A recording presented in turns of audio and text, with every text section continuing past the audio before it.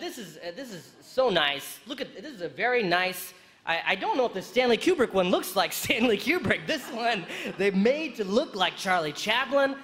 What an honor! This is a tremendous honor. One thing I hate about honors, though, is you can't accept them from home. I tried. They said it was not possible. I asked. They said no. And this is true, okay? I was in London. And I had to fly to LA from London to accept a fucking British award.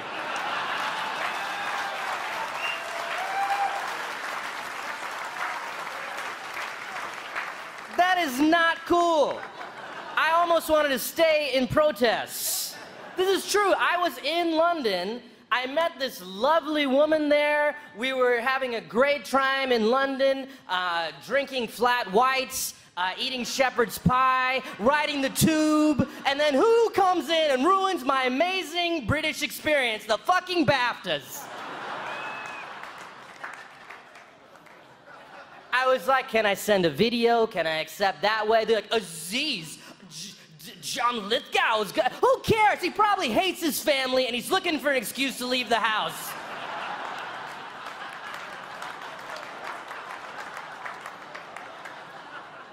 Ask him to accept for me. He's gonna be there anyway, right? And also, we've done all this shit so many times. You wear the tux, some person comes to your house, puts some gunk in your hair and your face, and you get in an SUV, you come here, you eat this fucking awful award show food. Oh, sir, would you like the chicken or the vet? Whatever's fucking less repulsive, I don't know. I ate a big lunch, I prepped, I've done this before. Then you watch the tribute reel of yourself, the most awkward thing in the world. You get mad about the bits they've picked. You imagine people that haven't seen your shit being like, really, this guy? That wasn't that great. Dick Van Dyke is like, well, this is funny, but the stuff in the clips, I don't really understand. If Charlie Chaplin saw that tribute reel, he'd be like, Jesus, please, man. Don't give him a fucking award that looks exactly like me, please.